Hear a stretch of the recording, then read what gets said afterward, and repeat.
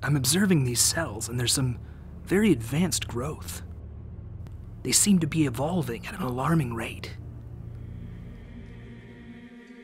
It's incredible.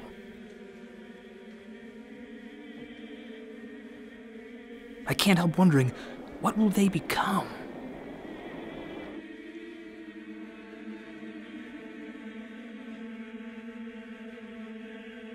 Ah! Oh! What? Oh! Gee! Oh!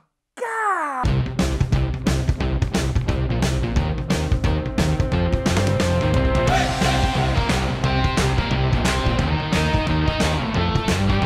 Hello UT and hello the world, I'm your host, Andrew Rosas.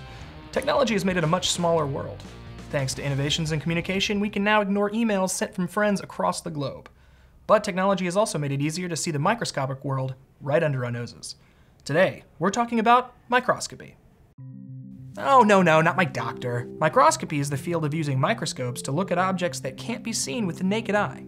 There we go. In traditional microscope optics, scientists would have to fix, stain, and kill cells in order to see them in contrast with their background. When something the color of water is placed in water, it can be very difficult to see. If a piece of cellophane were a cell, and you were to place that on the surface of a placid lake, you'd be a litter bug and shame on you.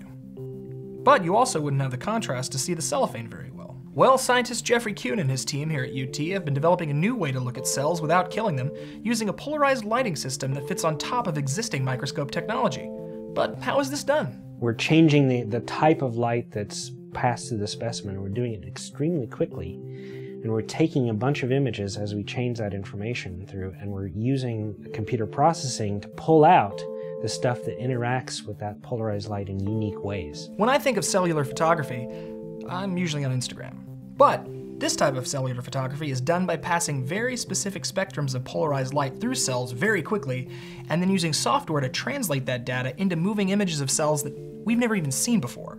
So what are some of the challenges of this type of microscopy? Cells move slowly, but they do move. And within a second, you might have, when you're talking about a microscope, it might move a micron a second, but when you're magnifying that much, one little tiny movement is big when you're magnifying an image, right? So you have to take all that information. If you're going to compare a bunch of frames, you need to take those frames extremely quickly. This new system uses an incredibly bright lighting apparatus, but many of the components were actually 3D printed, making testing this proof of concept very quick and inexpensive. Two things as elusive the science as dark matter and adequate whiteboard space. So what are some of the applications of this new system, and what are your plans going forward?